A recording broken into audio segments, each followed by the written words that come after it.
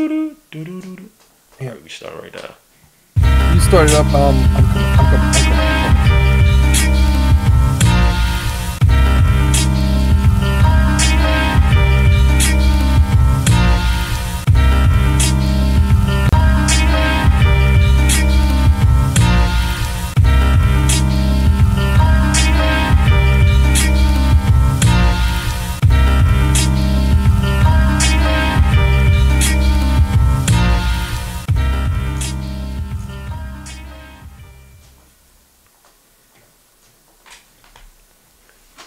Yo, salute. It's your boy Gmo Legion of Knicks here today to talk about who the Knicks should be facing off in the first round of the 2023-2024 NBA playoffs. Before you get started, make sure to hit the like, subscribe to the channel, make sure to hit the dark notification bell to get each and every notification for each and every video I put out there. Also subscribe, or sorry, not subscribe, but sign up for UnderdogFantasy.com. Use a code Legion to get matched up to $500 on your first deposit. There's a lot of prop bets, a lot of bets, period, to put your money on this NBA season. As you see right now, the Pelicans losing by 13 to the Lakers. So you know this is going to be a really interesting NBA playoffs, especially if the Lakers make it through, who are probably one of the chosens, and they'll probably do a lot of things for Laker players, so better than Laker players in the playoffs. Anyway, let's get to it, man. The New York Knicks getting into second seed, home field advantage, or home court, advantage.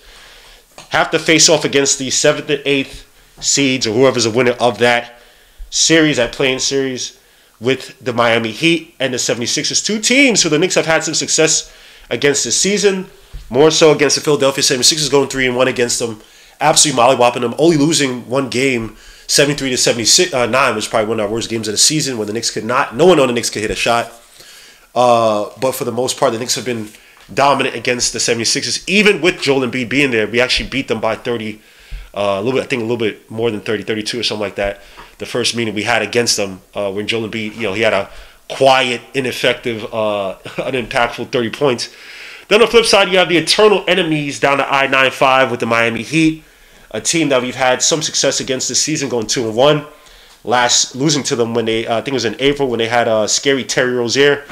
But a team that we've had some bad blood with, going back, I mean, for I don't know how many years, but ran its ugly head probably the most recently in the playoffs last year, beating us in 6 games. A team that made its way all the way through the play-in, that honestly, outside of Jimmy and some of their shooters, kind of struggled all the way up until the last game against the Bucks, where Bam Adebayo finally found his religion and got his head of steam that helped defeat the Knicks. Guys, please try again.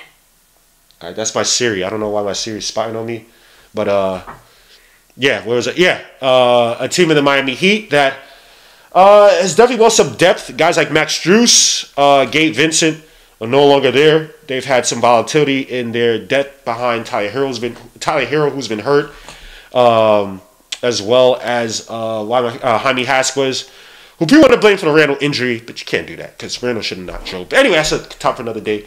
So we're gonna get to it, man. Nick G, how you doing, my guy? Salute, bro. Wait, hold up. Now you're not coming through the... Can you say it? Well, your sound is not working.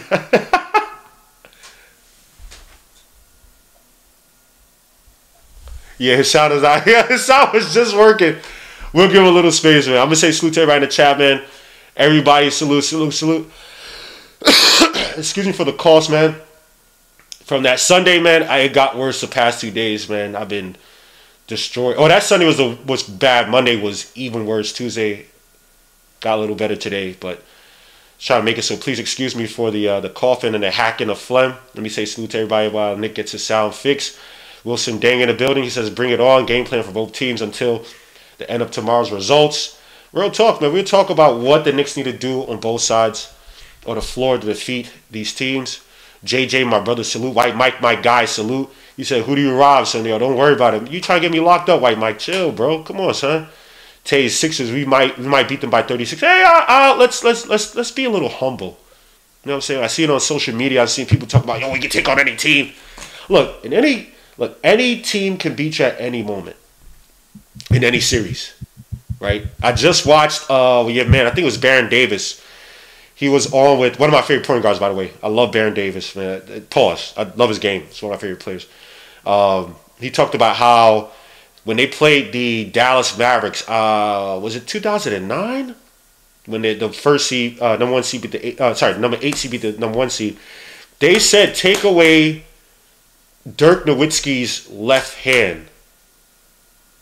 I forget exactly the logic exactly to it, but I think he said take away Dirk Nowitzki's left hand because it's something like basically like that's how he wants to set up his shot, and it threw him off. He had no it threw him off that whole series. And if you watch it, that Warriors series versus the Mavericks, man, one of the most underrated in terms of just having a game plan and shutting down another team's key player. And that's a team that had B. Diddy, Steven Jackson, Adrian Beedrins.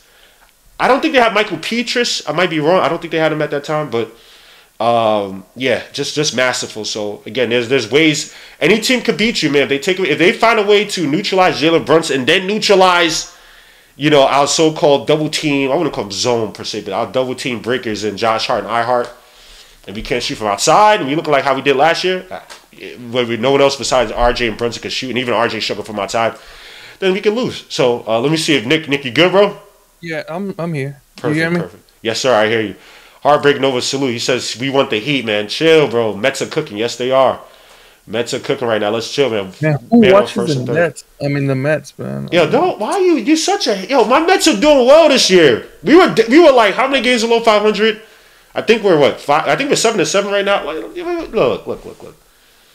You gotta believe. That's all I gotta say to you, man. You gotta believe. Let me see. All right, okay. I mean, I gotta support them because like they're the same colors as the Knicks. So. Yeah, see, good job. Right. I'm proud of you, Nick. You're a good dude, man. You're human. All right, let's get to it, Nick. Talk to me about your overall thoughts. Let's talk about the game, the series itself. Who do you think will come out ahead? 76ers versus the Heat. The Heat are a team, they do have several guys who, I think they played late in the season by the way, the Mets just scored. Several guys come back late. I know Tyler Hero played the last few games. He was out with I can't remember his injury. I know Jimmy Butler also got hurt with a foot injury. I mean, I don't think he was out that much. So they're coming a little bit hobbled. To me, I don't think they have the same punch as that team had last year. Gabe Vincent, Max Strus, Duncan Robinson, who got hot in the second half of the season. If that makes sense. Yeah. Last year. Well, more like the playoffs, to be honest. But yeah, they did. Yeah, but yeah, go ahead. I want to hear your thoughts on the series overall. Who do you think will come out ahead in that one game? 2-2. So I would hate to face the Heat. Something about the Heat and injuries, man. I just don't like them. Period.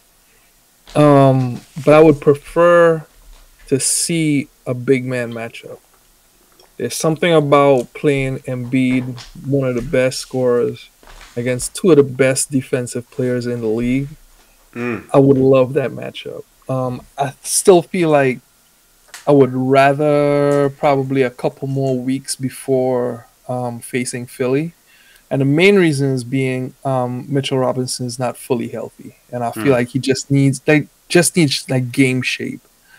I feel like Tibbs kind of played him a little extra just to get him in game shape, but he's not in shape. And we'll see. I think, but if I had to choose, I would choose, pretty much Philly, only because of injuries. And I want to see us have a long run. But in terms of who do you think is going to actually win tomorrow between the Heat and the 76ers? But like the matchup itself, if Embiid is healthy.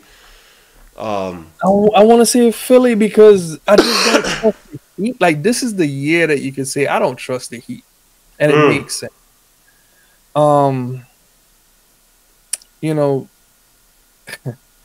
So much come out recently, man. I just feel like Tyler Hero is kind of like on borrowed time. I feel he's not connected to the team. He's always hurt at the right time, so to speak. And then like Jimmy is like always that X factor. Like he raises up for the playoffs, hands down. I think he's an incredible player, but at some point in time, late ramp ups for the playoffs is gonna not pay off for that team, hands down. It just got to. You don't I grew up with the theology of if you fail to prepare, you prepare to fail. Mm. And they are like the smart kid in class who only studies on the last week or the last day before I like and that. they get a freaking A and go to the top. Wow, I like that. You I know what I like that. mean? So that's my point of view. I would really like us to get past the Heat, though. I mean, well, to not face the Heat. And that's the thing with when this Heat team does not seem the same as it did last year. I don't know if you've seen some of the post game news conferences or whatever you want to call them, post game whatever conferences with Jimmy Butler. He just doesn't seem as confident. You know, last year he was talking about playoff Jimmy, this and that. And now he already about the playoffs, and this year's not as confident. Just watching some of the Heat games, like you said, that cohesiveness. I think that anytime whenever you have to depend on a singular player to give you the production of say 2 to 3 depth guys, right? As in Terry Rozier is now kind of replacing the production you got from Strus and Gabe Vincent. And not just not just Gabe Vincent scoring them, but just also defensively. Say what you want. Yeah. Gabe Vincent last year gave Jalen Brunson some issues in games. No, he put in work, and then he was shooting well. Yeah. So you couldn't just cheat off of him. Nope. So this Heat team, something is up. You know, Jaime's his flash this season. I think he just came back from injury. I think he played the last 2-3 games of the season last time I checked. But I'm not. I know he had I think the first game he played well against us, but I'm not totally scared of him. Obviously, still have Caleb Martin, but I don't see Caleb Martin having the run he did like he did last year, where he couldn't miss against the Knicks, especially from the outside. Like a cocaine cowboy, man. It was just stupid. He shot 60% against the freaking Celtics. Yeah. And then he shot 30% against the Nuggets, like 30-something% against the Nuggets. But they were, I think as a team, they were close to 60% last year, like in the playoffs, right? Up until the Celtics. I can see that. Peel off a little bit. Well, they struggled defensively against us, but shooting like bananas from 3. Yeah, they could not. That left wing 3 or the right. Well, actually shot well on both wings, but I just remember that I think it was a right wing, or whichever. I know it was a left wing. I take it back. Strus, Robinson, they could not miss to save their lives. Top of the key. I mean, McKinley Martin had some big shots against him. So I don't know. I just feel with teams like that, it's so hard for them. Like they have to win a championship that year because so many things have to go right for them. And then when you start to peel it back, and then now you're investing in guys like Terry Rozier, who I like as a scorer, but I think he'll be asked to just do too much. I just don't see the Heat as dangerous. Now, the 76ers, MVP Joel Embiid is not playoff Embiid. It's just they're not the same. And as you can see, I think the last few years, Joel Embiid's numbers have actually been dipping in the playoffs. He's averaging like 23 the last 2 years, when before in his earliest career, he was averaging like 28, 30 points for the playoff runs. But Joel Embiid now, man, I just think that there's not enough depth behind him. Tyrese Maxey's an excellent player, but this is a team that also shoots poorly from 3. So all that dribble drive penetration is kind of a moot point, because if you can just collapse the middle, which the Knicks love to do, the Knicks' biggest Achilles heel once you do that is to hit threes on them, right? That's why the Celtics have been killing us the past 2 years, because they have dribble drive penetrators and they have guys who can murder you from 3. So you just run the Knicks defense ragged, all the rotational stuff. Like we just get tired out, and then now you're hitting 20-some threes against us a game. 76ers don't have that. Now, DeAnthony Melton's also been out. Tobias Harris has been, wow. When you talk about, I wouldn't say fall off, but sheesh, that guy is just not. He's a shell. I don't even know how to put it. Robert Covington's been out. Like they just don't have the horses. Like Oubre's a guy who can hit some threes against you, but he's so inconsistent that he has to go. He'd have to go hot for how many games, 5 to 7 games against us to beat us. So let me get to this next screen over here. What? I just want to chime in with this. So I was just looking to see when, like, the last matchup between Philly and Miami. Harris was hurt. Of course, they're not gonna play Mo Bamba. I think Melton's back, and Kelly Oubre is playing well. Right, that's your guy. That is. But the big thing is Buddy Hield for me. Like he only Mm. played like 12 minutes that game. He missed like 6 shots. And of course, if Buddy Hield is ineffective and he's coming off the bench, he's gonna be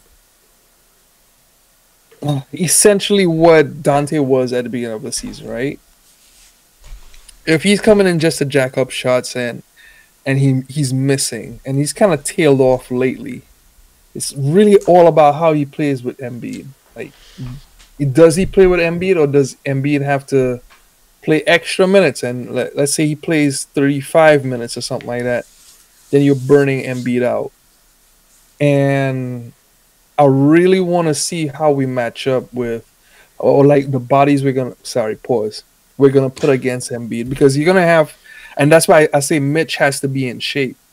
Mm. Mitch has to negate and make Embiid fight for position. And if he shoots a couple of threes, so be it. But you can't give him that lane because he has so many up and unders, and then Mitch has to stay out of foul trouble. So it's like a catch-22. You know what's crazy about? So here's the thing. He's definitely gonna get some help, Mitch. That is, because the last time, not I guess not this season, but I think it was last season. When he played the 76ers. I remember the game where Embiid had like maybe 20 something, but the Knicks sent thousands of doubles at Joel Embiid to help out Mitch. I want to say it was last year, maybe the year before. So I look, we don't want to have Mitchell Robinson in a situation where you're trying to go 1v1. Because again, I think, look, we talked about this last time, his base, when he uses it defensively, is poor. Embiid is all about using his base to abuse you in the post. We don't need a game where Embiid is slowing it down and getting 20 free throws a game. So they're going to send doubles his way. I'm not saying that you're saying this, but I'm trying to help out Mitchell Robinson as much as possible. I'm going to send the doubles, and they kick it out to somebody else. If DeAnthony Melton kills me, you know he's a good three-point shooter. If freaking Paul Reed ends up getting a shot and he hits 5 threes a game, you know what I'm saying? Again, this is a team in the 76ers. They're not a good three-point shooting team. They're just not. So I'm not even going to bet on it. I don't want Embiid to get in any rhythm. I thought what the Knicks did in the first game against the 76ers should be the blueprint. Get the ball in Embiid's hands. Make those other guys pay. And as soon as they miss their shot, use the fast break. Use pace. Just abuse it. The Sixers could not run with the Knicks. Their legs were dead that game. They tried to play this half court, slow it down, get an Embiid game, and it didn't work. Once they started to miss shots, Tom Thibodeau, even though he's not a pace guy, just run them ragged with the fast break opportunities. And that's the best way. Tire them out. They want to slow this down. So I wanted to. I'm gonna like chime in on some stuff that that's just looking at how a defense is. We play the passing lanes really well, right? We play up on teams. We have this hybrid drop thing that we do. Where at least with Hartenstein, like he shows more or less and halfway drops, and it takes a lot of teams off guard. And then I was looking at something with Jalen Brunson. He does like when he gets screened off, he does like a UE to cut off the driving lane, and I don't know. There's so much stuff going on, and I feel like it's gonna be a mixed coverage. Much like I'm trying to describe, where it's like sometimes drop and we're just going to play off a little bit, and then sometimes we're going to just play up on you. But the reason why I mentioned Mitch is all about Mitch pushing him out the paint and making him like exert energy trying to, use those legs, those knees. Because to me, Embiid also is not in like game time shape. I don't feel like he is, but he could score and he could shoot. So that is the thing, is just like how tired could you get them by the fourth quarter. I don't feel like they have enough scoring throughout the team, and this is why I'll like it's something to talk about in the future or later on. Like, this is our time to strike, so to speak, because Philly has a ton of cap space next year. They're gonna Daryl Morey always tweaks his teams to compete. Miami is in a down year. They may get Dame. Who knows? Giannis is hurt. The Celtics are coached by Joe Mazzulla. Say no more. And you just go on and on with the rest of the teams. Like Orlando is 1 year young, you know what I mean? Like, so it's gonna take time for everyone to build up. I just see this year as a year to just get as far as possible, apply pressure, try to get into the finals, or if not the Eastern Conference Finals. But there are a lot of teams that are weak this year. I agree. I agree. The 76 is definitely one of them. So just for Mm-hmm. everybody to see them, like I said, some of the so-called reasons why we should want the 76ers, 3-1 against them. Joel Embiid is hobbled, 37 games played this season.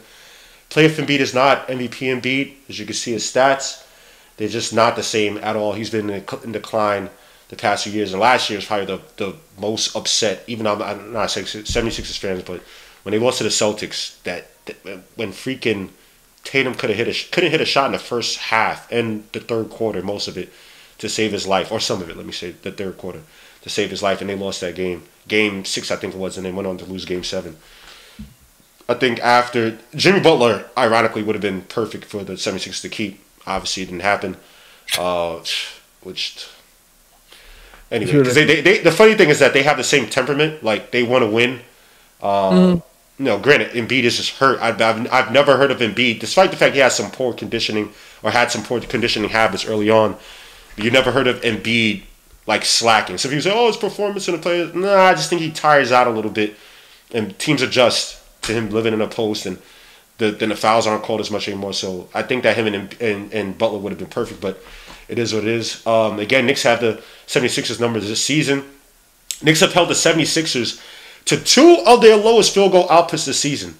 2 of their lowest this season. I think it's actually well below the average. I think they've only allowed 88 points, is it, by the 76ers, while, yeah, they've only allowed 86.5 points per game against 76ers while scoring 104.3 points a game, 17.8 plus differential. Probably one of the highest for the Knicks this season. Just overall, Knicks have shot really well against them, 36.1% from the field in the 4 games they played them. And we beat the 76ers with a bad Jalen Brunson game as well too, which bodes really well. I think it was one of the games where I think Josh Hart had like a 20-10 game as well too, which he's another guy that if you look at what he did last year for the Knicks in the playoffs, which is putrid, he's a guy that if he could give you those type of games, not 20-10, let me not say that, but can play solid defense, but also find the open man and assert himself in his spots. Last year's probably a whole different playoff outlook or playoff whatever run. And yeah, like I said, they're one of the worst 3-point shooting teams. We talk about the drill drive penetration, which kills the Knicks.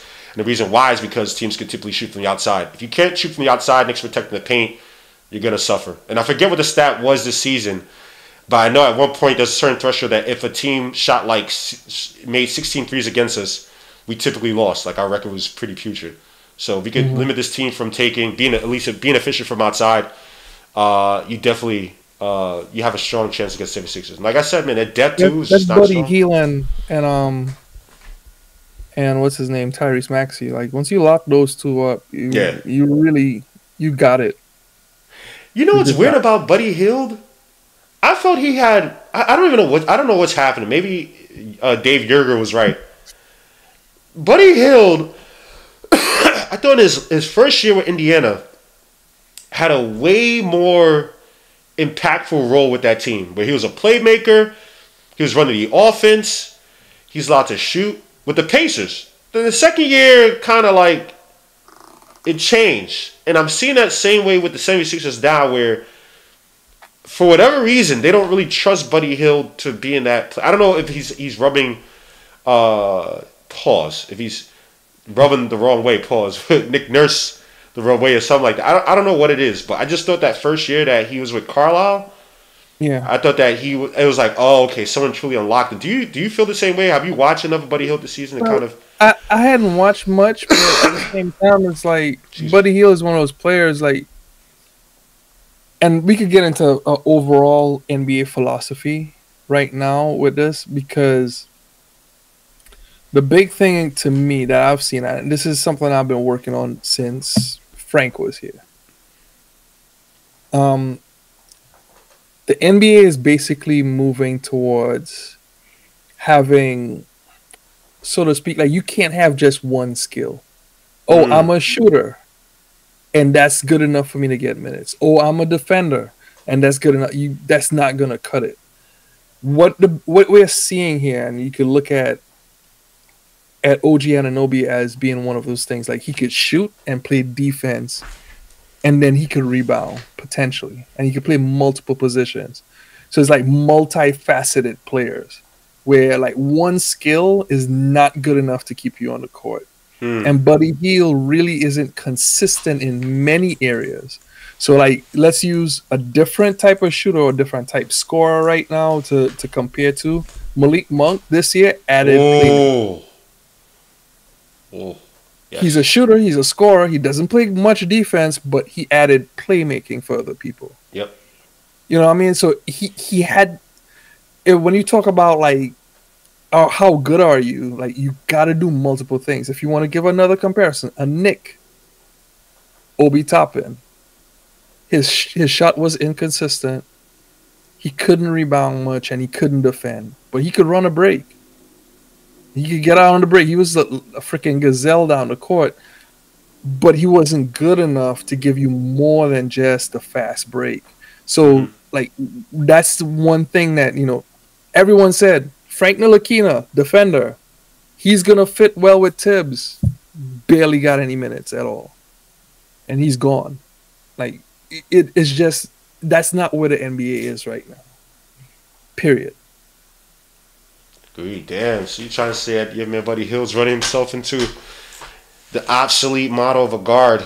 And I Well, don't. I mean, and that's the thing too. Like, big men are like what we're asking and demanding of big men is changing. Everything is changing, and or we're asking more of players. It's just like corporate America. We're asking more of people to do more jobs, and they're laying off people. And then the people that because you're still here, you got to do all the work that the other four people used to do.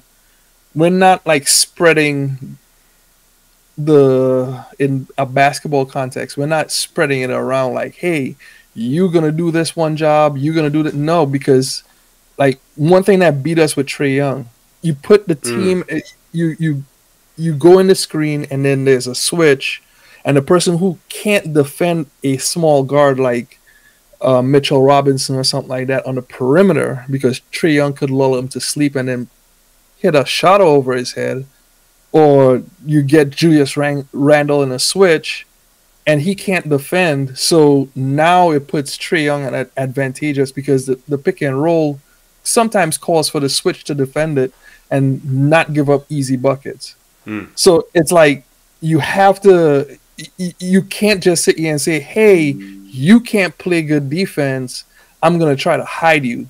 We can't hide Jalen Brunson. Jalen Brunson is actually defending very well and switching, and he's doing a lot of things that Trey Young don't do. You know what I mean? Like, it's not the same. Yeah, he's small guard, doesn't defend as well as OG Anunoby, but damn, I'll be damned if Jalen Brunson doesn't defend his ass off. Yeah, he tries. And one thing I do like about Jalen Brunson, and that's it's really disciplined. Him and IQ, I thought last year did extremely well. They play that back passing lane really well on like the opposite side. Typically, when guys are trying to make that pass, I've seen him, Dante this year, but him and IQ definitely. always make that steal, right? And the thing about it is that with Jay, like you said, Jalen Brunson is not going to stop you, but he's not going to be a total zero. Where on Trey Young, I mean, when the team is putting energy to hide you on Game defense, zero. and that's another thing too. You're starting to see. I mean, you're starting to see the whispers getting louder. I seen another report now that they said that he could be traded as soon as this next upcoming season. Which I said the Trey Young system does not work, but when you're trying to salvage it, now let me ask you this: you think Nick Nurse? I'm not sure how much control he has, but you know Daryl Morey is Daryl Morey. Can you see the 76ers trying to swing a trade for Trey Young to pair him up with Embiid? Because they're not letting this Embiid thing go, which I actually think was the wrong way to go. They're not. But see, like, what's best for Embiid is to get good wings and then another big man that could at least back him up. Atlanta is a good team to swing a trade with because they got the kid out of USC. They got Capella, who's getting older, who is a Daryl Morey, guy. Mm-hmm. But they got bigs, and then they got Jalen Johnson coming up, right? Yeah. So they're not gonna trade Jalen Johnson, but everyone else should be on the table. Dejounte Murray could go on the table. Like, I don't think Bogey. Dejounte Murray would fit with what's his name, but I mean they need to clean some stuff up, and then Tobias Harris falls off. Contract falls off, and that's why I say we need to strike while the iron is hot, because they could re up and get something very special next year and beyond. But You yeah, as in the 70, you think the 76 could get something special? I don't know next year. their. I don't know their. You said they have a lot of picks, right? Let me see. I don't know about picks, but they do have cap space.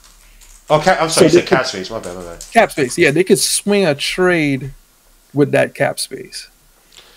But a lot And of cap space Daryl Morey is. doesn't care about his draft picks. Period. Yeah, they have 2024. They have Chicago or the Pelicans. That's a second round pick. That's nothing. 26. They don't have a pick in 25. So they have their first round pick. They have two first round picks in 2026. They have none in 27. So yeah, they're Yep. kind of 28. They have two first round picks. Yeah, they're kind of. They're slim pickings, but Yeah, at the it's same not the time, like strongest. I know they've been talking a lot this year about, hey, next year we got cap room, we got a cap space, we got a max. Who could we get? Let's get a max. You know what I mean? So who knows? Fair enough. All right. So before you move on, man, or I guess as you move, excuse me, And just wanted to. Oh, go ahead. I do want to ask you, like, what do you think about between Philly or Miami? Like, which one would you prefer? The I just want to see the Knicks get as far as possible in me says I would take the 76ers just because I think that all right, so that's it. But then I want us to prove that we're as strong as our regular season record says, which is actually Mm, not the easiest to prove for a lot of teams who aren't, the Warriors or just one of these, dominant teams like that. I would yeah. love to play the Heat. I think that's like a mental hurdle, right? Where it's like we can beat this team that for some reason last year, if I want to say if you look on paper, but a team that we should have at least gotten to a game seven and we didn't. That the Jalen Brunson era, which I think in my head was understandable because everyone on that team besides R.J. Barrett couldn't shoot the basketball, makes a turnover. Mm, I just think it's one of those things where it's like if you beat the Heat, it kind of like it gives you that extra confidence to say, hey, we could. Now, granted, if the Knicks somehow get to the championships or the ECF, without playing the Heat, obviously they'll still be good. But it's just one of those things that I think can embolden this team a little bit more. Guys like Josh mm, Hart, if you go back to the playoffs last year against the Heat, he was terrible. I mean, air balls and hesitating to shoot. He looked like a shell of himself. And I try to stay humble with these guys. I tell people, stay humble when Josh is talking trash to the player. I'm like, hey. Just stay humble because I remember what you did against the Heat, and that same cockiness did not show up in your game. So for me, I mean, look, on the surface, obviously it would be the 76ers, but if the Knicks is good, I don't want us to be a fluke 50-win team. Like, 50 wins means a lot to me. Second seed in the Eastern Conference means a lot to me. If this team was to go out and prove that, hey, Jalen Brunson is that guy, Tom Thibodeau is legitimately the top three best coaches in the league, the Knicks are a team on the incline, and we don't even have the so-called the two magical stars that are supposed to appear with Brunson or whatever, the extra stars, that we're mm. we're that dangerous of a team, then yeah, you should be able to beat this Heat squad. And so to me, I mean either way, but on the So surface, I'll take the basically, you're 76ers. just saying a first round knockout is absolutely not acceptable. No, it's not. Not even close. Not even close. I know you're missing Randall, and I know you're gonna kill me for this. I have to agree with your man Eddie House, and I've said this before. The offense just looks a lot more fluid without Julius Randle. That's no disrespect to him.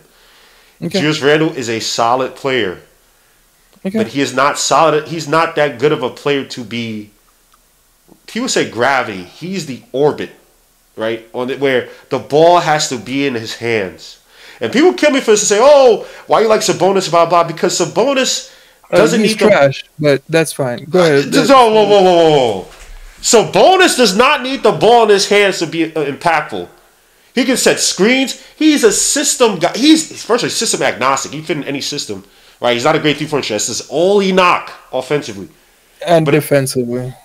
Okay, he's not. And is Randall good I defensively? mean, he's a better defensive player. I trust Randall better on defense than Sabonis. You're comparing lemonades to Boston baked beans, bro. It's not actually that's different, but you're comparing freaking. I'll take Boston baked beans if you call Randall Boston baked beans.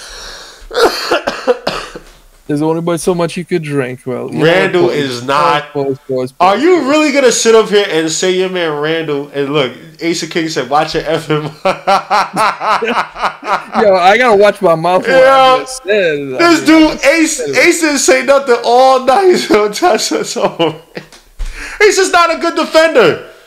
He's not a good defender. Neither of them are. I've seen better defense from Randall than from. Oh my gosh! Now we're gonna stop. See, the thing is, Randall could defend 1-on-1. He just can't defend with screens and all that kind of Don't do that. If it's 1-on-1, he could handle himself. But it's like, oh my gosh, yo! You could tell me Sabonis can? I didn't say Sabonis can. Oh, okay. But Randall can't. What? I've seen better 1-on-1 defense from Randall. Wow. From Sabonis. What are these words? I'm just saying. What are these words? Those words are just truth. Yo. These preposterous words. Yo. But with Randall, to Eddie House's point, Randall has to have the ball to be effective. I don't think he's that type of player. And it's no disrespect to him. But do you think that if Randall was here, let's be honest. Now, granted, people are going to get extra touches just because Randall's not here. So take that out of the equation if you can. And I'm going to even give you Pressure Chua because I think Pressure Chua was getting a lot of touches because iHeart wasn't fully healthy and stuff like that. So I'll give you that. But do you think this team runs on a cylinder or in a space that it does in terms of everybody's getting the ball, the rotational passing, the off-ball movement, by the way, where on the weak side, not saying this is a Tom Thibodeau staple, but there's typically somebody cutting from the weak side to get a pass from Brunson, get a pass from Josh Hart, even to get a pass from Donte DiVincenzo. Do you think that this offense will be, it's not prolific, but will be as, in a relative sense, as expansive, in a relative sense, please don't, not an absolute, in a relative sense to what we have before, do you think it'd be as this expansive or this as rhythmic if Randall was here? And you have to wait in the corner. You have to wait at the wing for his pass in the post.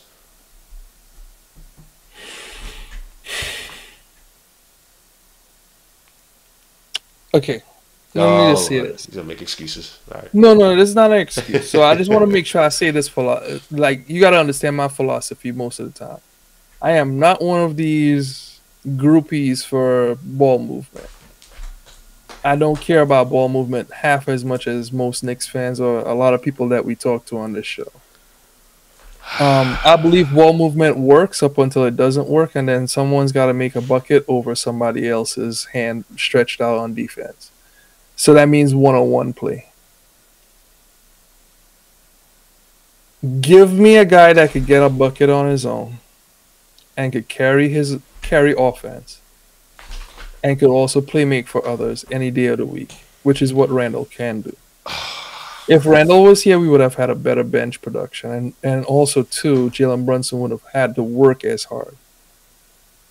I don't like high usage players or players that have over a 28% usage rate, which is what Jalen Brunson has, even with the ball movement.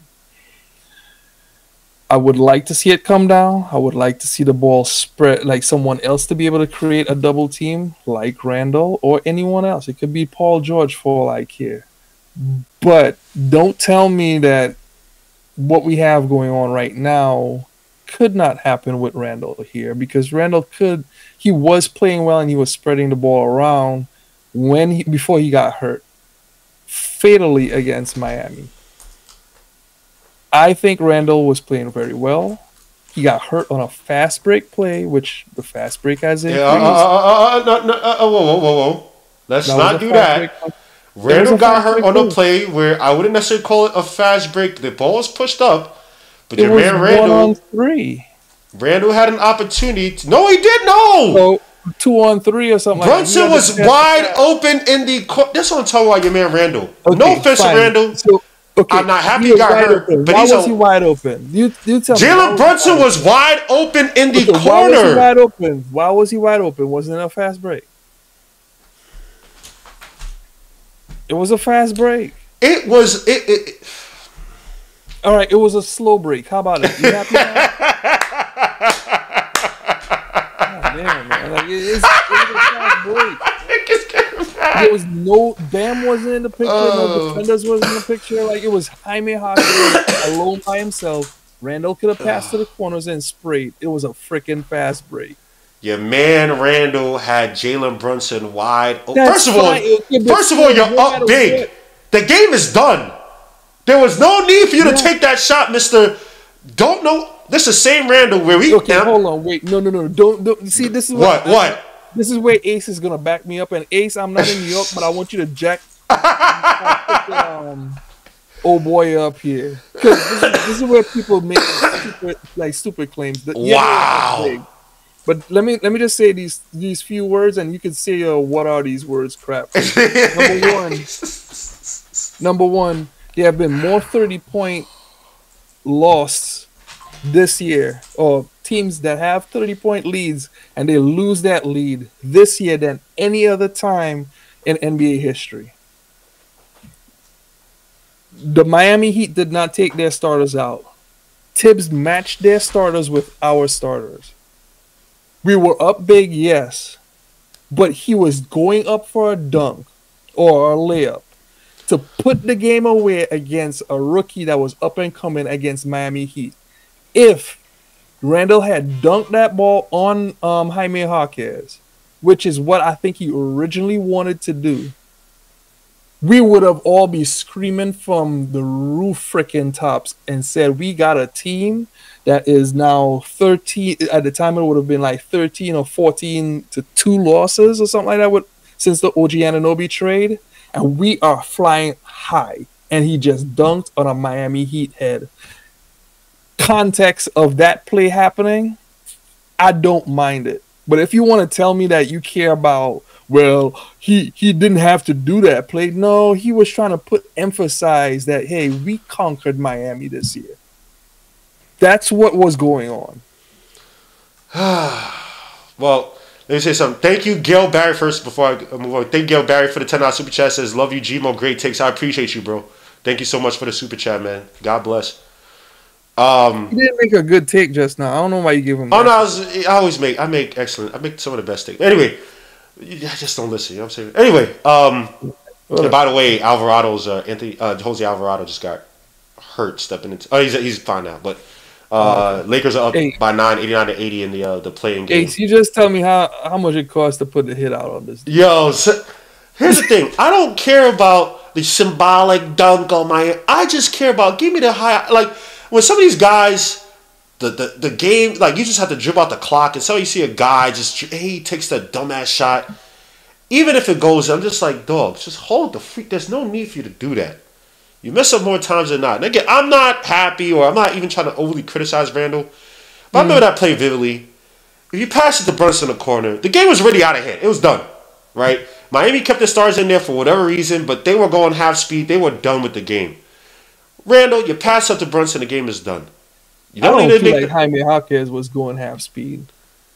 They were finito. Jaime Hawkins, and if you want to kill Jaime Hawkins, let's be honest. You want your rookies to step up and take the charge. I agree with that part too, but at the same, I agree with what Jaime Hawkins did. He's a rookie trying to prove himself to a tough-nosed coach. Right. I don't care about that part. I'm saying, like, they didn't take their starters out. Tibbs didn't take his starters out. We matched them all game long. That one play, Julius Randle was trying to emphasize, like, if he had connected on that, and then we would be talking about Randle as a freaking legend. Randle just left December. For a game against would we really? Yes, we would, because he scored a game win against Miami. He actually played well inside the play-in tournament. Yes, we lost against Miami while he was hurt, but now we got OG Anunoby. He just came off December where he averaged like 30 something points per game. He was flying high and he was feeling healthy again. Like the guy had a lot to feel good about in that moment, and he just took it overboard and tried to dunk it on dude and switch back to a layup, and like freaking fell on his shoulder. Like I don't care about it. I understand the psychology of what happened. This guy, man, your excuses for it's ridiculous. Man. But we'll get to Randall. You hate Randall like I so don't much. hate her. I swear on my life, I don't. It's really getting disturbing. It's you're like a young and restless villain. Like, it's disturbing. It's disturbing. I think God is smiting you.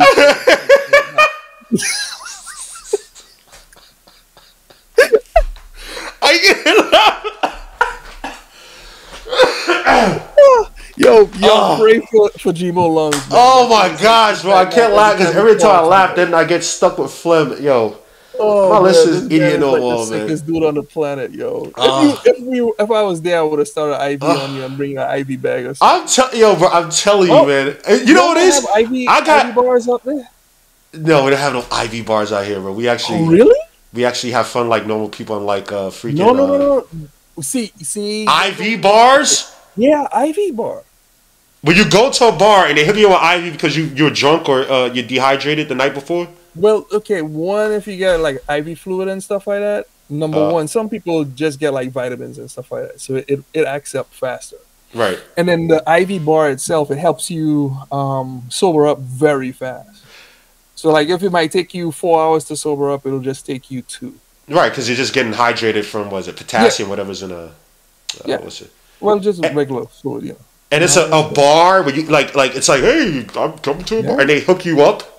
Yeah, they start an IV on you, hook you up. You what the? I've never heard of that in New York. Okay, all right. I should start one. I know a kid, not a kid. I know a guy I used to work with who he had a I think he had some friends in nursing that he would get hooked up to. So I've heard of that. That he be hungover, get hooked up to an IV that Sunday. He's good. I've never heard of it, but that.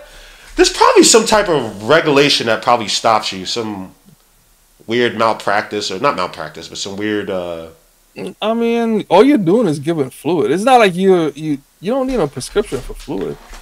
That's true, but you have needles and stuff and all that jazz. I don't know. Alcohol, you clean the skin and you give it. Anyway, whatever. I'm not trying to No, you should open it up. That's a great idea. You should think about that in New York. Yeah, so I know y'all get drunk out there, but anyway, go ahead. Yeah, please continue. They're degenerates. I just want to cover this real quick with Miami Heat. We've talked about a lot of this already, but why we went to Miami Heat. Again, Knicks are 2-1 against the Miami Heat this season. I think we had like a double-digit comeback against them. I think it was the first game. Obviously, the last game we lost, but again, 2-1 against them this season, which is not the easiest. Jalen Brunson, to me, some Miami Heat, remember just the last few years, I guess before Brunson was even here, but the Miami Heat, with the double teams they've been able to send against us, I still remember that game where your man made the R.J. Barrett tried to take the final leap against Jimmy Butler. Remember that game? I think it was Derrick Rose's first game with the Knicks. Tom Thibodeau inexplicably didn't play Derrick Rose for a big swatch of time in the fourth quarter. And guys like IQ kind of struggled against Miami Heat's double teams. This season with Jalen Brunson, it's been neutralized. Like, they just can't do it. Even when they do send the double teams, iHeart and Josh Hart did a great job of kind of breaking the doubles, flashing that to the foul line, and from there they attack or kick it out to the outside guys in the corner. Last year's playoff team, man, that depth is faded. Like I said, when you have to go out there and get to get one guy to kind of fill in the offensive production of 2-3 guys in your team, I don't know. It's just something about your role players understand their roles, rhythm of the offense. Again, Max Strus, even though Duncan Robinson is still there, Max Strus, Duncan Robinson, Gary Vincent, Kellen Martin, who's still there. There was just a better rhythm in terms of getting that pass at the left wing. Duncan Robinson with the handles from Bam Adebayo. There's something to say for that versus, Scary Terry's just taking a ball now. And I don't know. For me, this might be conjecture, but I just feel like sometimes when that happens, you kind of see that some of your key players, like Jimmy Butler, is getting older and things are a little stagnant, and you're just like, let's just kind of take the cheap route to scoring versus let's go and get the role players. And the Heat don't have, look, to their credit, they don't have the greatest amount of assets and stuff. So when people are like, oh, they're going to get Harden or Beal, it's like, it's probably not as doable as some people have seen it. But again, just their depth is just not as strong as it was, to me, as it was last year. Like I put up there, the Heat, their shooting, even though it wasn't great last year, but it's moved from 17th to 19th this year in three-pointers made. More reliable offense this year by the Knicks. Again, Dante DiVincenzo versus, even though RJ Barrett had a good shooting percentage on the field, he struggled from shooting, but just look at some of the guys. IQ couldn't shoot. Grimes couldn't shoot. He had the shoulder injury. Josh Hart didn't want to shoot. I don't think you're going to get the same Josh Hart you did last year, but then also Don DiVincenzo, Miles McBride, who for some reason has found the keys to heaven regarding his shot off the dribble, especially off the dribble, which doesn't make any sense to me because he literally, I guess because he shoots it like Larry Bird a little bit from the top, from behind his head. Oh, my God. No, I didn't say I'm just saying the form. I'm not saying he shoots it like, I'm just saying the form. Right, I'm not going to go that crazy on myself. He ain't no Larry Bird. All right, cool. Please continue. And then, like I said, more Balotelli, Scary Terry Rozier, and Tyler Hero. And then OG Anunoby. Now, I put the question marks of defense on OG Anunoby because when I actually looked up the numbers with OG Anunoby on Jimmy Butler, they actually weren't that good, which is actually pretty scary. If I could find the damn stats I had, but yeah, the stats. I wouldn't want Jimmy against Anunoby or Anunoby against Jimmy. To be honest, I would want Josh Hart to play him, and again, the system is different now. So, were you gonna say OG on Bam? I want OG Roman. Okay. Because, and again, like even on the perimeter, like with Duncan Robinson or something like that, OG's arms are so freaking long. Do I have to pause that one? No, I'm talking about his arms. That's fine. Arms. No, okay. That's fine. All right. I don't know the body part pause rule. So please just correct me every once in a while. Okay, no problem. That's fine. Arms. Yeah. As long as you say third arm, you're good. Go ahead, arms. All right. All right. I have the correct appendage. So all right. We're getting close. All right. Oh wow! Oh my God! I hate our society. Anyway, it's trash. Yeah. So like his arms are so long, so I know he could play the passing lanes and cut off passes towards like Duncan Robinson and stuff. But I just wouldn't want him to chase Duncan Robinson. Mm-hmm. And then if he's playing off, like the third person, because we drop Hartenstein, but we allow OG to stay in the picture as the second person who helps the helper. And like when OG is in that position, he gets a ton of steals. Yeah. And then that starts our break off. So I want to see us do that. And then also too, I want OG more than anything else. If we do play Miami, if he brings his offensive game that he's been showing lately, done deal, bro. Like because he's been getting that mid-range shot off way more efficient than your guy. I don't know his mid-range shot. He had maybe like one the past few games. He's cut. Here's what he's doing well. He's moving well without the ball. All right, okay. I can't say mid-range because I've seen a few where I forget who he tried to post up and he almost fell on his feet. And he's had a few turnovers where I'm saying like 1-2 dribble, little move in and out, and then put up the jumper. I'm talking about the mid-range jumper. And Josh Hart, I just want him to take mid-range jumpers. I don't even care about Josh Hart shooting threes as much. Here's the thing with Josh Hart. He's annoying because he doesn't have a bad shot now. No, he doesn't. I don't mind him taking like the threes. Like he actually won a streak this season where literally like the first three he took, he would make it. But that's kind of fallen off. But he just doesn't like to take shots in spots. Like I've seen him give a lot of open threes. One shot I would like Josh Hart to take, especially if he has a guy like Ty Hero or whatever, I would love for him to take that little mid-range shot where he drives into like right inside the foul line and then does a little fadeaway jumper, which I'm not going to sit here and say it's automatic, but it's been solid as hell this season. And one thing against the Heat the Knicks need to do, that they've done all season or in the regular seasons of like to the past 2 seasons, pick the weak defenders.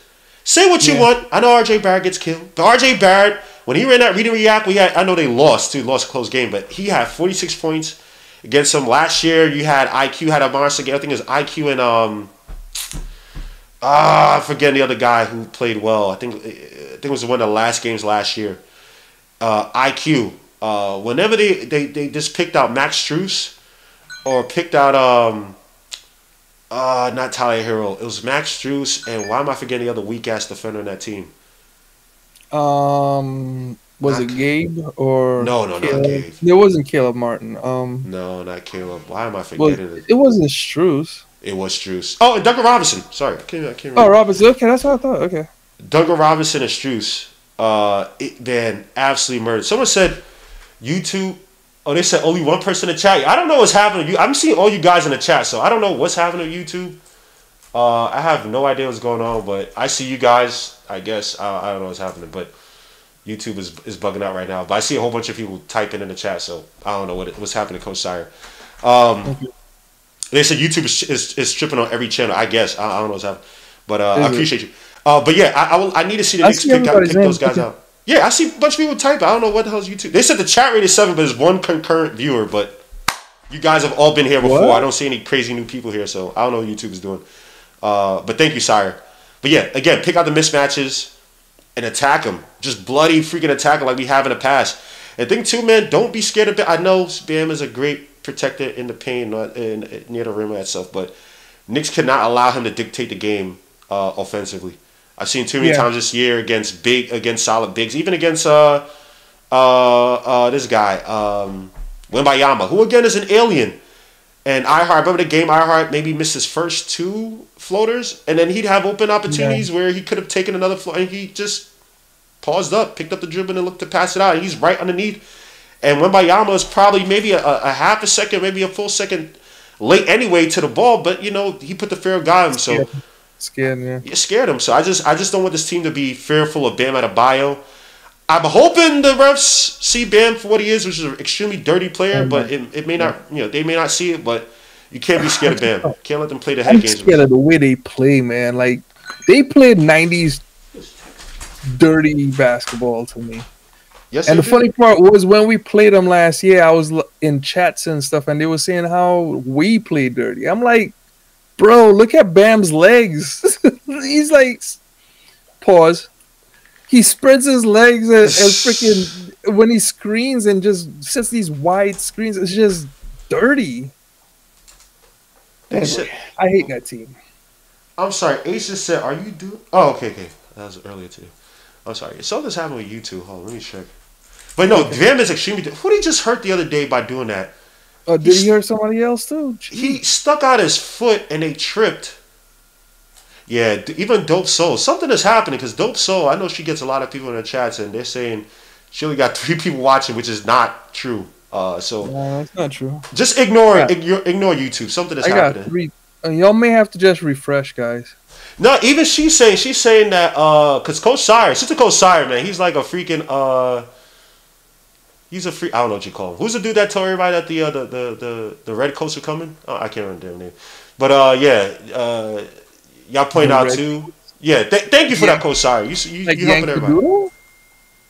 Yeah, but who's the dude that told everybody the red coats are coming? Even Godfrey right now, who gets hundreds of viewers, they're saying only 6 people are watching. Yeah, just ignore YouTube. Something is happening, bro. Now they're saying only 4 people watching on Godfrey. This guy gets hundreds of people in his chats. He gets hundreds of people. Let me see. Participants. Yeah. All right. Whatever. Just ignore this thing, man. Something's happening on YouTube. Anyway, those are my points on the Miami Heat, man. Any other points on the Miami Heat besides Ben being dirty as hell? That's it. Just dirty as hell. I hate them. Where do you put because Spoelstra? Who do you think Spoelstra actually does better with? A team like he had last year? And please exclude the LeBron and Dwayne Wade years. Does Spoelstra does he do better with a team like a Jimmy Butler, a Bam, and a bunch of role players, or a team full of a bunch of stars? And I know it's gonna be tough because you're naturally gonna reference the Dwayne Wade, LeBron. Because again, with him, I wouldn't want, like you said, I don't want to see Spoelstra in a a 7 game, because I think he's he's an excellent game planner. I think so too. He gets Sorry. guys in their roles, and like you Mm, brought to me, where he picks at what you like, what you're naturally good at, like what you're good at from yeah. high school. Like, and I read about that, and I was like, wow, Nick was actually, first it is pretty insightful in this. So thanks for pointing that out. But he's one of those trench coaches that you just don't want to see. Like, Well, you know go what I hate about Eric Spoelstra, and at least the evaluation of Eric Spoelstra is a season like this. He's not exactly wowing the world this season. You know what I mean? Like I could sit here and say, Coach, freaking Thibodeau did better than him this season. mm, There's yeah, nothing special about what Spoelstra is doing this year. Um, but then you get to the playoffs and it might be something different. You know what I right. mean? So I get it.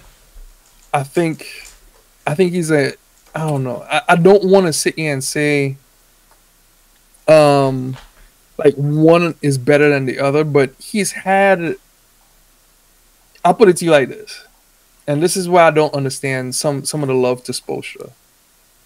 Look at Tom Thibodeau's record, and I think he only had 2 lottery seasons. Hmm. Spoelstra has had lottery seasons where they end up picking Bam, uh, Tyler. No, Tyler Tyler was Hero. was No, Tyler it was lottery? Tyler. Yeah, I think Tyler Hero was like a 13th overall pick Yeah. or something like that in that range. It was late. And then they what was the other dude? Michael Beasley. They've had bad seasons. Mm-hmm. And it's not like they don't go all in for a good team. And then Pat Riley hadn't really done much to like clean his books up to where they had talent on the team. They traded their last good pick so that they could get Terry Rozier. So I don't feel like Pat Riley is doing Spoelstra any good. I think there's a big dropping of the ball from the front office Mm.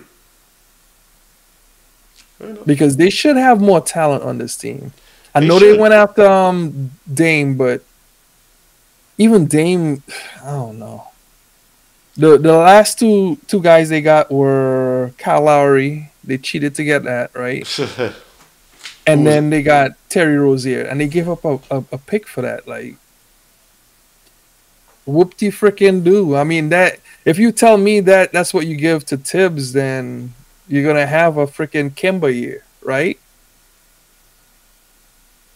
That's not good enough. So I do feel like he's a good coach, but he gets shortchanged by the front office. Mm. I do think Jaime's going to be a player, but I don't disagree with you, Yeah, man. They should have he's had gonna a be lot. good. They should have had a lot more to show for in terms of just young talent being here. Yeah. Um, And that's a, they've struck gold in like Kendrick Nunn was a second round pick or like the very last pick if I'm not mistaken. They had a bunch of undrafted guys that have hit. Whoop de freaking do, but there's a lot of talent in the league that they missed out on. they have. They have. So let me get to before we close out, man. If you guys have heard, Jalen Brunson not picked for the Team USA. Here's the list of guys. Kawhi Leonard also being added. LeBron James, Steph Curry, Yeah. excuse me, Kevin Durant, Joel Embiid, Jason Tatum, Devin Booker, Kawhi Leonard, like I said, Anthony Davis, Anthony Edwards, Drew Holiday, Bam Adebayo, and Tyrese Halliburton, of all people. Do you think that now? Obviously, there's certain players who just fit better with the Team USA. You know, Tyrese, they probably look at it as a guy who's just going to feed players, and he's not going to be, even though that doesn't necessarily make sense, but he's not going to, I guess, be looking for shots. They just wanted to get to their key wings and bigs. Do you think Jalen Brunson got snubbed in all this? I know he said that he didn't care or he was focused on the playoffs, but I know it does have to sting a little bit, man. No one can sit up here and say that you don't want the honor to play for Team USA on the biggest stage in the Olympics. Do you think he got snubbed? Do you think Team USA went about the wrong way? Obviously, how they lost in the FIBA games this past summer probably put a damper in the perception on his game. What do you think? What do you make of the situation? I feel like this year the Team USA thing was always gonna be like all the big names are gonna play anyway. So I didn't see this year or this season happening for Jalen Brunson. Period. Hmm. I knew a lot of other players said that they were gonna play in the Olympics, but not the World Games, or the whatever the World Cup was last year, right? So when you start talking about LeBron's gonna play, LeBron's like he's fucking sorry, he's freaking old as hell. You know what I mean? Like he's good, not denying he's good, but come on, like how many more Olympics is he gonna continue in? This is way beyond. Um, and then you talk about there's a lot of players that could be considered redundant, so to Hmm. speak. Devin Booker and and others, and then Halliburton pause offers size and he gives you a chance to have more defense, so to speak. Devin Booker is still a little bit taller. There's no guys Jalen Brunson's height Hmm. by the names that you call. So it's a bunch of big wings. You said Kawhi is playing. Kawhi's playing. Yeah, that's not gonna happen. Like I mean, Oh my gosh. he's not gonna play there. I mean, come on, come on. Like, what we doing here? I You don't know what I mean? know. I don't know If why you're talking Kawhi about said that, bro. Kawhi, and don't get me wrong, now knock on wood, this is actually Kawhi's most healthy season in a long time.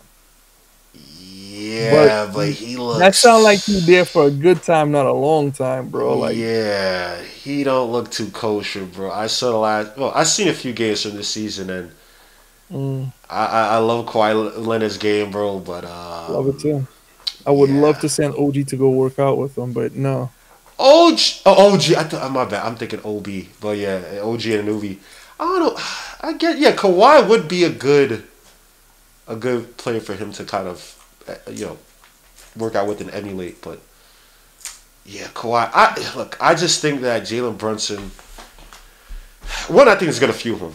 Jalen Brunson is one of those guys. He just feeds off dark energy for whatever reason. He just got Dark down his whole energy. career, and he's played out of his mind. I think that the Team USA team they put out with the FIBA games. I don't want to put all the blame on him per se, but look, he didn't wow anybody, and obviously losing and not win the championship. Uh, it just kills your perception or the perception behind you. But to say Tyrese Halliburton, I'm sorry. I've watched Halliburton with those Indiana Pacers, especially before the in season tournament In-season or tournament, through the in season tournament. And I'm sorry, he was fishing for assists. Him and Miles Turner. Games he'd have 19, 20 assists. But if you saw they got the assist, it was almost like the Rondo thing where he wouldn't want to score or make the hockey pass or whatever and just let someone else operate. It was him and Miles Turner just passing back to each other to see, okay, can I get this guy open? Can I get the guy over here open? It was cheap, and I like Halliburton as a player. He's a solid player. I like him a lot, but over Brunson, I don't. It is what it is. So I guess maybe it's just they want the Anthony Edwards, they want Kevin Durant, they want those guys to kill, but those guys also getting older too. Kevin Durant, as much as I like him as a talent, is he the same oh, dominant Kevin Durant of yesteryear? I'm sorry, I don't think so. yeah, He's not. he's not as dominant. He's still pretty daggone good, and he's Very better good. than Very good. he's still top 20. I'll say it's top 15, top 12. Okay. Same thing with Joe. LeBron. I still see it. The same thing. I would rather Ugh. see young players take over, but Ugh. still, LeBron. LeBron's not top 12 for you. Top 12? Yeah. Top 12. Okay, name your top 12. Okay, who are my top 12? SGA. Number one. Number one. I just say any order, Okay, but it's okay, not any great, order. I'm great. just Jalen Brunson, SGA, Anthony Edwards. I don't want to put Wembanyama up there yet. Jokic, Booker, When you got uh, five. Tatum. Okay. That's 6, right? Wait, I'm just saying again. I'm just saying names. Don't kill me, guys. Damn, what I put June? Not sure. Oh, Steph Curry. I'm bugging out. I'm sorry. Steph Curry. Uh, 7. what is that? 7? Mm-hmm. Did I say Anthony Edwards yet? Yeah. I said Anthony Edwards. This thing's getting hard. This is the point where it was like I just be forget. It's also too my memory. I just be forgetting names because I was like, oh, Steph Curry. Like I put Steph Curry that late. Okay. I put Jokic already, Okay. and that's 8. I got. Yeah. I don't want to put Dame up there yet. I know there's someone else I'm missing. Dame is not even in my top 20. Oof. Oof. Oof. What other teams am I forgetting? De'Aaron Fox? Why your boy Sabonis is not in there? Yeah, first of all. Oh, man. Giannis. Okay. Right. Thank you, Ben. No, Giannis. Thank you, Ben. Why am I forgetting That's 8. That's 8. No, that's 9. You already had 8 already. No, you were just on 7. All right, well, fine. You're on 9. Whatever. Right. I'm on You 9. got 3 more to get to 12. See what I mean? Like, just say LeBron. Oh, okay. Kevin Durant. I'll put Kevin Durant still there. Okay, KD. That's 10. That's 10. Would I say Paolo? Nah, Paolo's not there yet. Chet? No. Jalen Williams? Nah, not yet. Not yet. I said Tatum already. Yeah. Who else on the East am I missing? Magic? Jalen Brown. Oh, Donovan Mitchell. I'm bugging out. Donovan Mitchell. Okay, that's I'm 11. bugging out. I'm sorry. 11. Cavaliers, Pacers. Would you? Yeah. Okay. Jimmy Butler. Oh my God, you got so squeaky just now. I thought.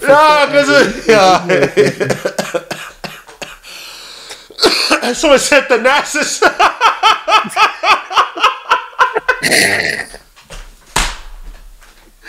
Oh, did y'all see him miss that dunk the other day? Oh my gosh. Yo, I used to love Thanasis when I had so much promise for Thanasis.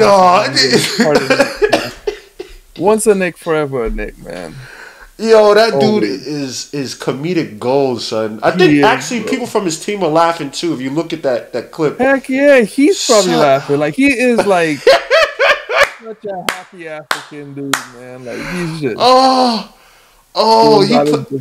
I think he played the wrong sport. He should be in football where he could just run and not have to worry about certain things. Yeah, because you know what? He should be like an Instagram star, bro. Like I hope he is. Or like on Vine or something. Like bring Vine back for that boy, for that man. He does have a great attitude. I'm hoping he gets. Yeah, he's got a great attitude. Oh man, I had so much promise for him, but he's just a goofball. Someone said I have more hope on Frank Ntilikina than Nassus. Yo, that dude just makes me laugh. So, oh my gosh, but yeah, those are my look. I'll put LeBron at 12. LeBron is all right. Okay, that's. Fine. You remember when Thanasis broke his arm when he was on the New York Knicks? Nah, I don't remember him breaking his arm, man. He had this chase from behind block in the G League, and he broke his arm like swatting somebody's shot. I was like, that dude, I want that dude. And then I saw his brother. I was like, nah, I want that dude instead. I was like, oh man. I thought his younger brother's supposed to be nice, man. He's trash. They hyped up the little brother like he's supposed to be. They hype people, man. Yeah. Too much. Now they hyping up Wembayama's brother. He's supposed to be. I mean, if he goes through the same program, then shoot. Yeah, that 3-on-1 play I saw the other day, man, that was crazy. This dude literally stopped 3-on-1 because they were scared. Everybody was scared to try to take the ball up. They pass it out to the outside, and he still closed out of your man. Wembayama's a scary play. But guys, I'm about to be out, man. I appreciate you guys. My guy Nick, this is a great discussion. Thank you, sir. Definitely have to have more and more of these to talk about. We have some other things to talk about, man. Not just play-ins, the playoffs, but to talk about Randall. What the Knicks do next year? The Mikal Bridges. You know what's funny? Ace, your man Nick over here was talking about how he wanted.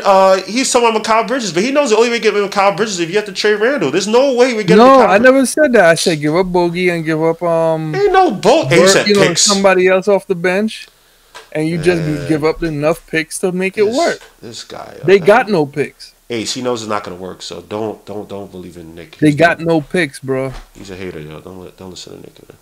They do have picks off the Harden trade and the Nets.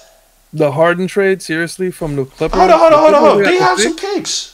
The Nets got no picks. Stop saying that. The Houston got their picks from the Harden trade.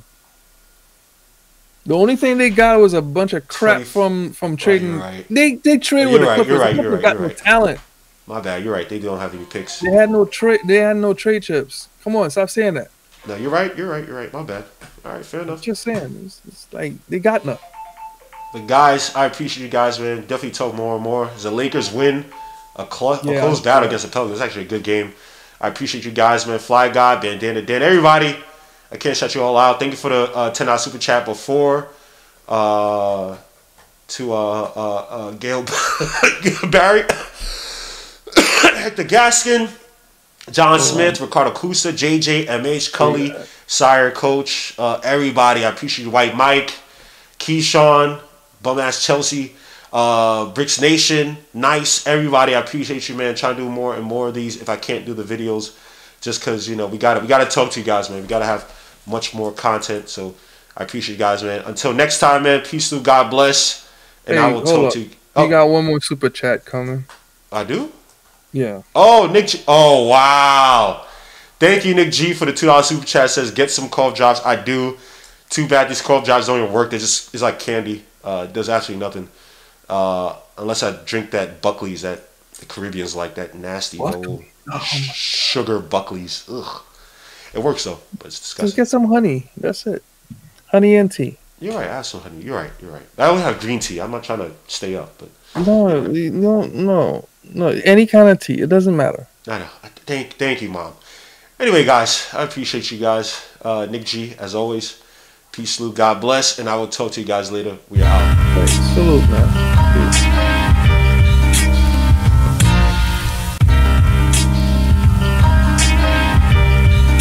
You're like such a horrible human being for subjecting these people to. You know you still on, right? Oh, snap!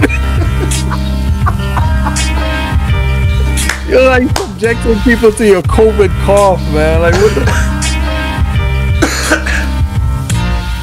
Such a horrible human being.